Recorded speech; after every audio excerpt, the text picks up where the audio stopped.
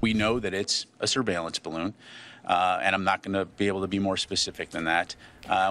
New tonight, the Pentagon offering little details into the mysterious large balloon moving across the U.S. But new tonight, we spoke with a local legal and intelligence professor who provided a little bit of insight.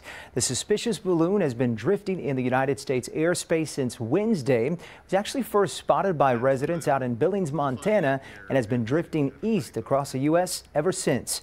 Pentagon officials say they are confident it was in fact a Chinese surveillance balloon, despite China's claims that it was a civilian device used for scientific research in meteorology. St. Mary's University law professor Jeffrey Adicott gives us his legal perspective. China said, no, this is a spy balloon, and it's violated our territory, which is a violation of international law. It's a violation of our own sovereignty.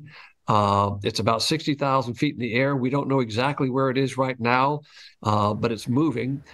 The professor adds the best case scenario is if the U.S. can capture the balloon to take an up-close look at its technology, as opposed to shooting it down and destroying all of the valuable intel it may have gathered.